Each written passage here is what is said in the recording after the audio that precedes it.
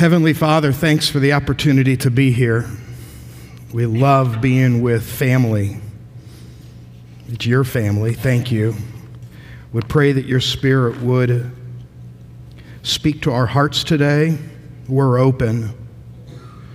You're always kind. You're gentle.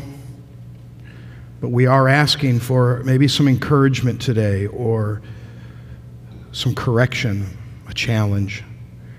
We're open for whatever you have for us, and we pray this in Jesus' name. Amen.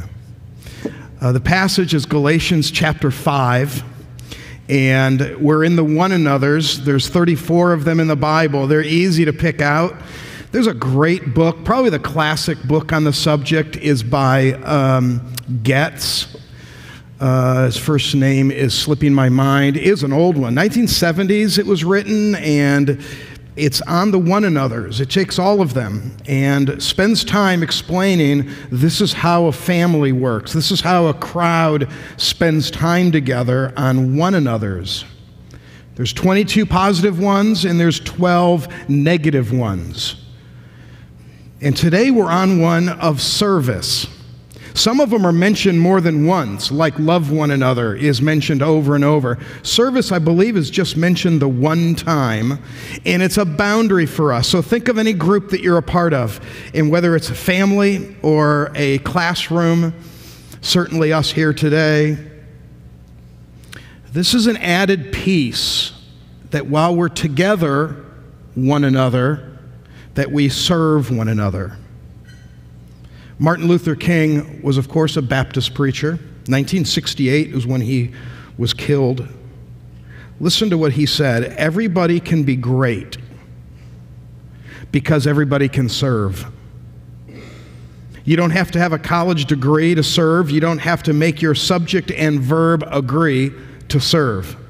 You only need to have a full heart of grace, a soul generated by love. It's the encouragement for us, and we're asking today in openness to say, God, how do you want me to serve? In what ways would you like me to serve people around me? If you have your notes there in front of you, and we kind of clip through them a little bit, it's the first point is service, you may be surprised, is a very high priority.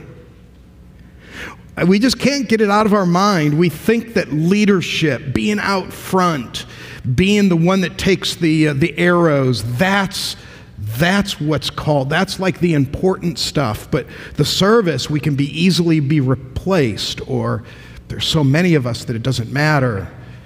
It's not true. So in the book of Galatians, talking about grace, God's grace in our life, that it frees us. Think for a minute if you were literally incarcerated as we are in sin before Jesus frees us. We're incarcerated. Imagine if we're being let go and we're in a room, a holding room. We're saying you're about to walk out of that gate to be free. We're just about to. You've been bound to sin. You are inclined to sin. You are inclined to things of a selfishness about you. That's what you've bound to keep the law, and you can't. But we're about to go. And with that in mind, it's Galatians 5. If you have a Bible, a handy, it's Galatians 5, and it's in verse 13. Would be kind of the speech in that holding cell. For you were called to freedom, brothers. But as you go, as you're leaving this room, it says only don't use your freedom as an opportunity for the flesh, but through love, serve one another. You see that you're about to be free in Christ. You're able to be free and do, through the power of the Spirit, amazing things. You're no longer bound to sin. It's no longer the expectation to sin. You're free. But he says, but only, okay, before you go, but only don't use your freedom to fulfill the flesh. Instead, use your freedom to serve people. You actually now have the freedom to care and to serve people that are around you. We walk into any room, and whether it's here, a lobby, whether you walk into a store, we're like a radar, and we're in the center, and we're trying to figure out who's looking at us, what are they thinking of us.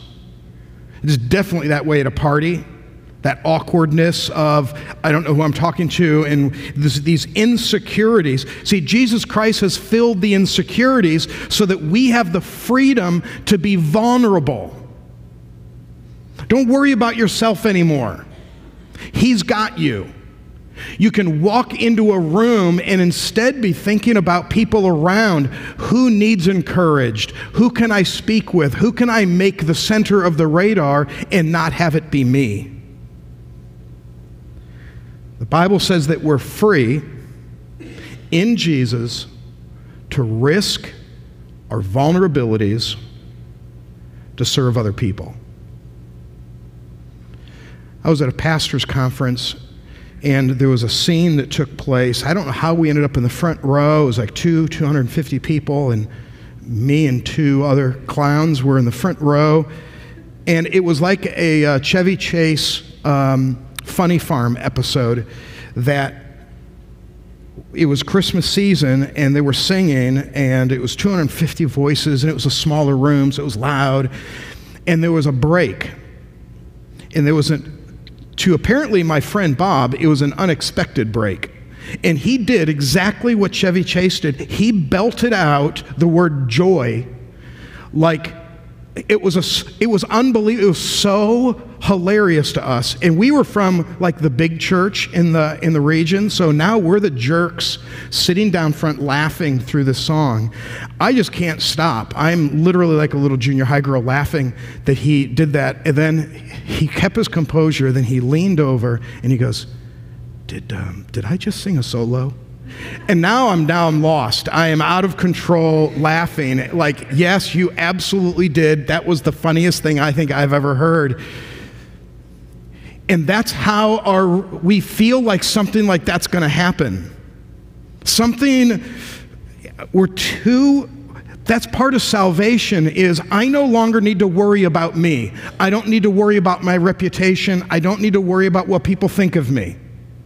He's accepted me just the way I am.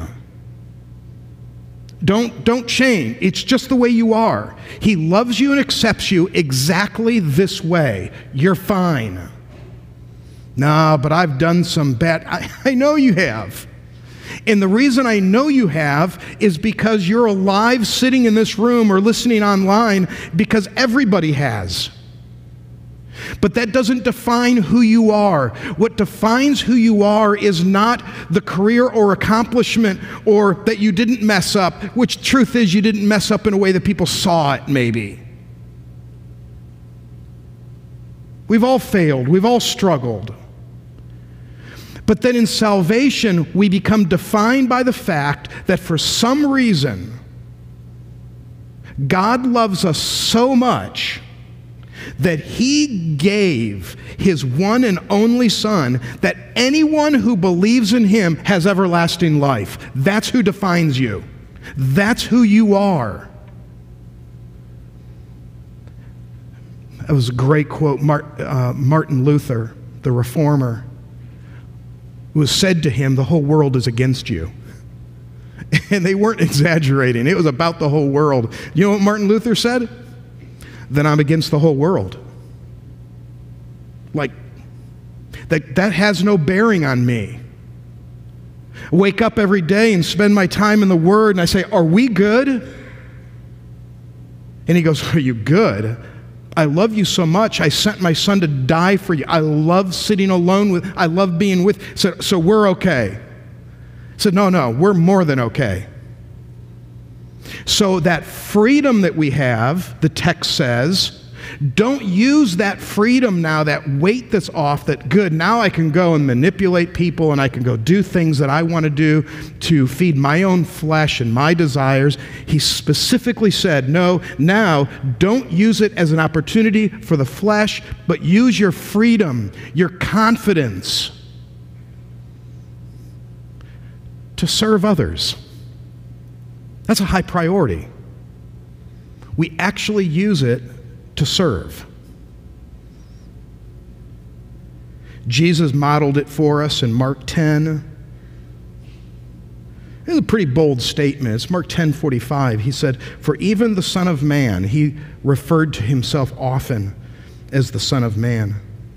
"For even the Son of Man did not come to be served, but to serve." Peter taught it. He said in 1 Peter 4, "As each has received a gift, use it to serve one another." Oh, wait a minute. It's going to be unique. As you're gifted, use that gifting to serve people. Oh, now it's discovery time. We serve in different ways.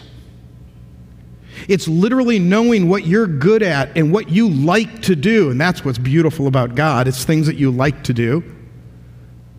He has gifted you in a particular way, not so that you can reap from it for your own rewards. You do it actually to serve people. That's what Peter said. Paul said in Ephesians 2, "For we are," ready for this? Is who you are. You are God's handiwork, created in Christ Jesus to do good works, which God actually prepared in advance for you to do. So what's the necessary ability? It's the second point in your notes. What's the necessary ability to be a good servant? What you need as an ability is availability. That's it. It's availability. It's interesting, in the decades past, there's a movement that doesn't believe that Moses actually existed. I get their reasoning. It's in academic scholarship, where they really believing we don't think that he really lived. And we all go, "What are you talking about?" Well, hear the reasoning. They're wrong, but hear the reasoning. Part of it is because he was so outrageously ahead of his day and ahead of his time. He shows up on the scene and actually builds a society off of some laws that are monotheistic, meaning one God. Nobody was one God at the time. They were all plurality. How did this guy actually have the vision way ahead of its time, like no other, to establish a society based on law and ethic and monotheistic, and the story on the street, the most humble guy in the entire world? He had it all. Well, based on all of those things, they say he couldn't have. This had to have been a story to try to talk about some things, but it's a made-up figure. And of course, we disagree with that. And fortunately, conservative theologians don't even play with the subject. I want you to see this one scene of his. It's on a painting, and there were some unusual things about this particular painting of Moses. It was painted in the 1600s. Even though it's a little small, I think you still can see there's a few unique things in the art world that he did here that was never done before. One was he's not overly spiritualized. That was normally the case. He's extremely masculine. That was unusual. It was usually soft features and a glow about him. And he didn't, this painter, it was out of nowhere. This painter decides, no, I want to see what it actually looked like. And he's coming from the sheep, and the burning bush is ahead of him, but he's really looking at neither, which is interesting. I think message-wise, it'd been nice if he'd been looking at the bush, leaving the sheep. know exactly. He's in between. He's taking off his sandals, which maybe you've studied that before. You know some of the significance of that. There's a great humility to it. There's a vulnerability to it. But really, it's the text. He interacts with God with the burning bush. The bush is not burning up. And Moses is heard a voice that says, I need you to do something. To which Moses says, here I am. And then it goes more like us after that. So here I am. What do you want? He goes, well, this is what I'm going to want you to do. I'm going to want you to go to Pharaoh. And if it were like the cool thing to do at the day, God would have said, I want you to go to Pharaoh to let my people go. Moses would have said, not going to do that. And he might as well have said that, because maybe some of you have marked in your Bible this passage in Exodus chapter 3, the 5 excuses he gives. It's just the funniest thing in the world if it weren't so important. 5 times Moses says no with a new reason, because 5 times God answers the excuse and we go on to the next one. So it's in Exodus 3. The burning bush is taking place.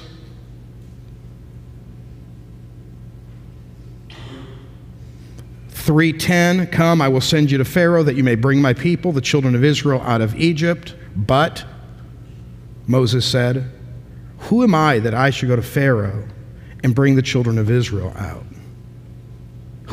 Who am I to do that? I can't do that. His first big excuse, I'm a nobody. Which for us, we're going, perfect, you're at a good place. That's where we're supposed to start. I can't. Nothing good out of me. It's only God's grace that works through me. But he says, no, I can't do it. And then he does it again in verse 13. Then Moses said to God, if I come to the people of Israel and say to them, the God of your fathers has sent me to you, and they ask, what's his name? What am I supposed to say? Like, I don't even know what I'm supposed to say. So I'm a nobody. I don't know what to say to this. Which led to one of the greatest passages in the Old Testament, to which God said to Moses, I am who I am. Say this to the people, I am has sent you. It's not I was, it's not I used to be. He is all existence. It's the name Yahweh. This is his proper name. He actually gave it. And it's this name that is above any type of name. And the name in it itself conveys how amazing he is. He goes, so there. You want a name? I gave you the name. So Moses says, okay, good, I'll go. No, he doesn't. Chapter 4, verse 1. Then Moses said, but behold, they will not believe me or listen to my voice, for they will say, the Lord did not appear to you. What's the next plan? They're not going to listen to me. Now what do I do? He has to answer that one. And then in verse 10, but Moses said to the Lord, oh my God, I am not eloquent either in the past or since you have spoken to your servant, but I am slow of speech and tongue. I'm inadequate. And I love the final one. The greatest last excuse in the world to not do something for God is verse 13 of Exodus 4. When Moses said, oh my God, please send someone else. I just love that. It's like, okay, final word. God's like, yeah, bring it on. I've answered everything. I have an idea. Send somebody else. He's called us to service. And you and I don't go to service. Service is where we are. So wherever you go, it's the spirit of service. And your personality fits with it. Some of you, we could tell the funniest joke in the world, and you'll go, yeah, that's funny. And that's the most we get out of you. Yeah, that's hilarious.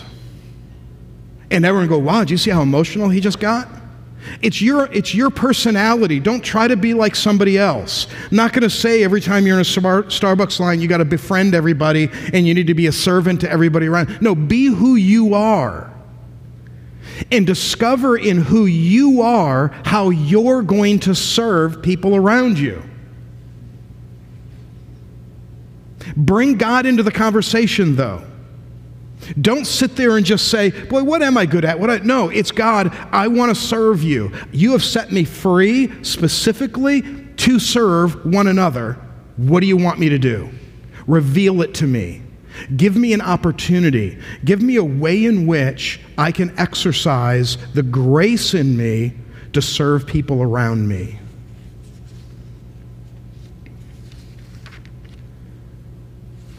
This text in Exodus is one of the greatest in the Old Testament. And the idea is that success is driven by service. It's not what you know, it's not your unique abilities. It's your availability. Are you willing to use those things that God has given you to serve people around you? You wonder if you're qualified. I don't know how we get it out of our mind. Those in positions are somehow higher. They're somehow better. Well, if they're harder to replace, then they must be more valuable than the busy people below that are just serving. I don't know how to get that out of our mind, because we live in a society, in a world that just demands that to be the case. Jesus' ways are upside down from the world. They're not the same. As much as you and I say the first will be last and the last will be first, as much as we say that we should be fighting for the bottom rung, we could say that, we could memorize the fact that God honors servanthood and that we're to serve others and that we're just to give ourselves to other people. As much as we say that, at the end of the day, we have been so programmed to think that the valuable people are the ones up front. I think God will probably do this for me someday. We've talked about it. He didn't really say a lot. I want in heaven, just like, it won't take long, I want him, if he would, please, line people up in the order of those who loved him the most, or something like that. I'll just say, can we just real quick, since we have forever, just line them up. Well, like even a local body, to say, hey, can I get the abundant life people over the last, say over the last 25 years, since we're in the new building, since 2000, I want everyone who considered this their home church, member or not, doesn't matter, but they regular attender, God, could you line them all up? And those who just loved you and served you the most, all the way to me. I'll say it so I'm not disappointed. I'll just go ahead and put myself at the end.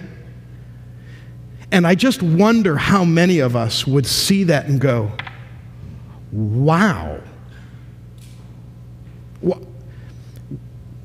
Why is there not a pastor in the top 20?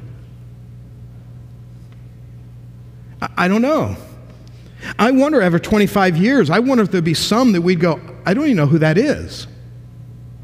I'm not sure who that is. To which God would say, oh, that's the one who sought my heart more than anybody. They just served and cared, and they spent more time in prayer for people. You don't see it. Oh, I saw it. But then if we write the story of the history of the church, it's always pastor and officers, because that's how we present the story.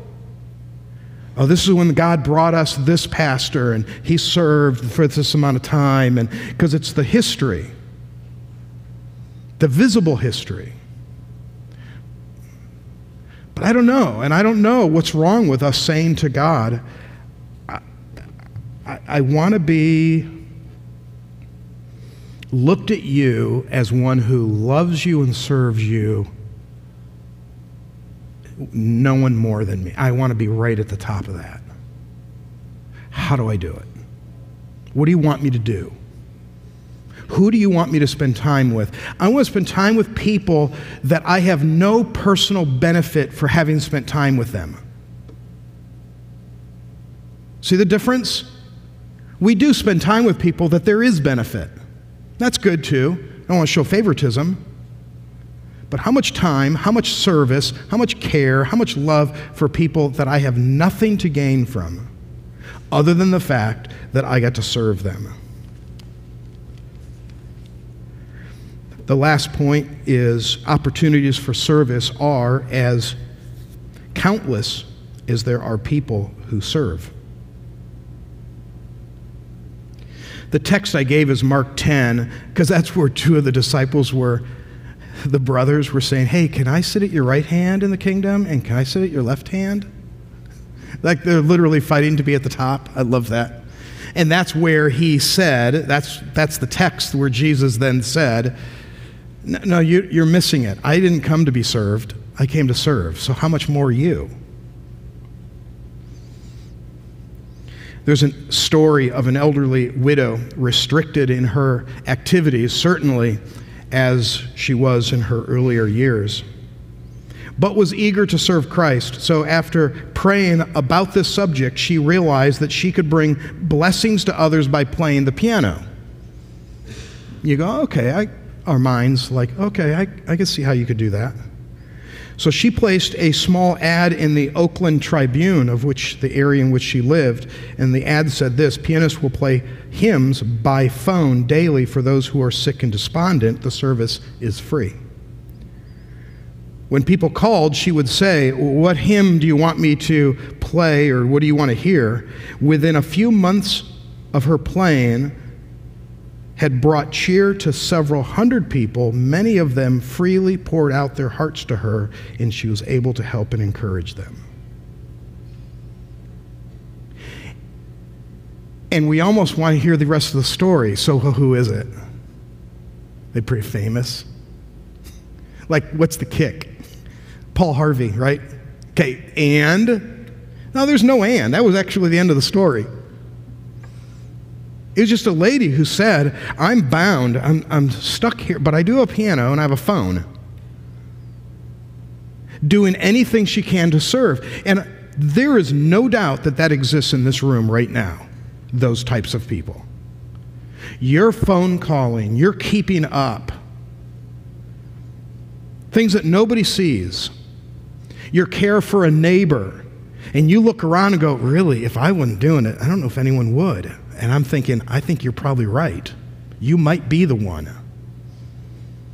You're giving things, your money or things or something of need, and you're taking care of. You're doing it, but the idea is that it's so quiet we don't see it.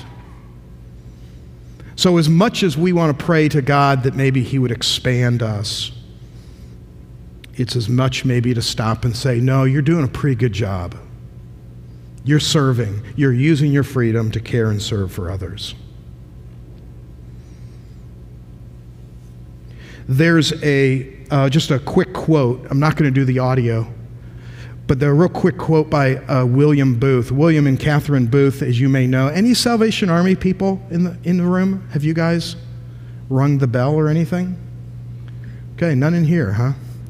1865 is when Salvation Army started, and it's William and Catherine, and I should never really ever put a picture just of him because she was as much a leader as he was. Today, Salvation Army is in 133 countries. There are 15,000 congregations, like churches, with Salvation Army.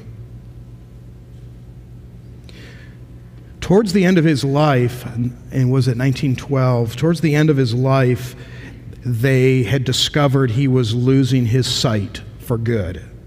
And so he had kind of a large family. A few of them became leaders in the church, and one of them, his son, was given the difficult task of telling his father that there would be no recovery for his sight. Okay, think for a minute if you got those words. The General William Booth, said, "Do you mean that I'm blind?" The son said, "I fear we must contemplate that. You're never going to see again." He said, "I'm never going to see again?" And they're patiently letting this sink in. No, not in this world. And this is what General Booth said. "I have done what I could for God, for these wonderful people, with my eyes. Now I shall see what God wants me to do for these people without my eyes." Can you believe that? There are more homeless shelters, food for the needy, bills being paid by Salvation Army. It's because of that heart. That's the heart. Wait, that's the first thing he thought of? Oh, I'm not going to be able to see the face of my grandchild. Wouldn't that be the first thing that we think of? I'm not going to be able to continue reading on. I'm not going to be able to. The first thing he says, I've done so much for God, serving him with my eyes. Now I'm going to see what I can do without my eyes. Isn't that a great challenge for us? So whatever it is, it's no fanfare, there's no parade, there's no one cheering, no one rising and saying, "You're amazing that you just delivered that meal. Wow." There's none of that. But it's literally walking in the footsteps of Jesus himself, who said, "I didn't come to be served. I came to serve." And our challenge, of course, to serve one another. Let's pray. Heavenly Father, thank you for this passage. And we're open. I think that's maybe where we are right now. We're open. We're open for you to reveal to us individually what it is that you would like us to do and how to best serve you. And we pray this in Jesus' name. Amen.